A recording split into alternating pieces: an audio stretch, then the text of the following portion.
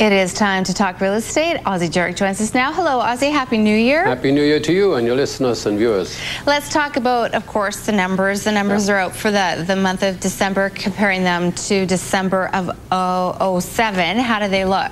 Well, look pretty tough. If you go right across the country, we have a real crunch down in the volume of sales and a really rising of the listing inventory. Let's take a look at some of them. Sure. If you go, for instance, to Toronto, you see a 45% decline in sales and a 49% increase in listings. And whether it's Edmonton, 29% down and 11%. Actually, Edmonton is down 11% in listings, but against 2006 is still up almost 200% in listings. Calgary, 47% plus 21 in listings. Vancouver, 51% down in sales, 83% increase in listings. In fact, in used condominiums, Vancouver is up some 110% in listings. So are these detached homes like all listings? No, this would be all listings. It's just all. This is the active listings that are for sale of all properties in the previous months that haven't sold at a month end in December. The big thing to remember is that we're comparing ourselves to the banner year of 2007. If we measured ourselves against 2006, the picture would be a lot better. And as we go right into April, they're going to look a lot worse because the biggest increases we had in prices and sales were last year until April. Well, everybody wants to know about the price, so let's look at the percentage change in the price. And no question, we've seen some price declines. Toronto, and these are December prices. They have really sharply reversed in Toronto -8, Edmonton -6, Calgary -10. Wow. Vancouver only about 1% down, Fraser Valley 8, and then Vancouver Island 3.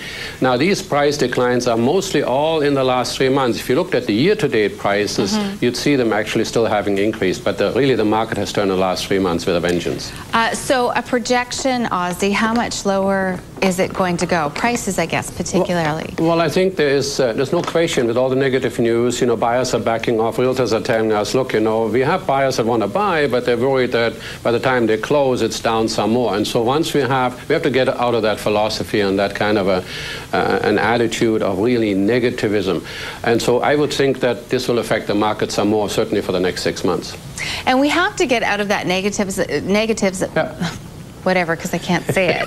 But people also need to be really prudent right now. They need to look for deals. So yeah, but the thing is, what blows me away is that we, for some reason, think that a good market is when 6 buyers wrestle each other to the ground in the living room of the seller, and one emerges victoriously, having paid $100,000 too much for the property. When today, for your family and for yourself, you can create a circumstance where the realtor has time, you can make an offer and get a good home for yourself. If any person had purchased in the previous tough times, from 1982 and 87 and 74 and 1991, all of those tough times, they would have done very well for themselves. In fact, the best deals come about in down markets, not up markets. Okay, so let's take a look then. If you have to sell your home, you shouldn't be afraid if you have to sell your home right now, and there's ways that you can look and see what your home is worth. Yeah, actually, fantastically, the BC Assessment Authority has a wonderful website. It's bcassessment.bc.ca, and you can not only assess your own home in terms of assessments, but until March 15, and only until March 15, you can also assess all of the houses and condos that sold around you. So if you go to the website, type in your address, you get a really good market evaluation.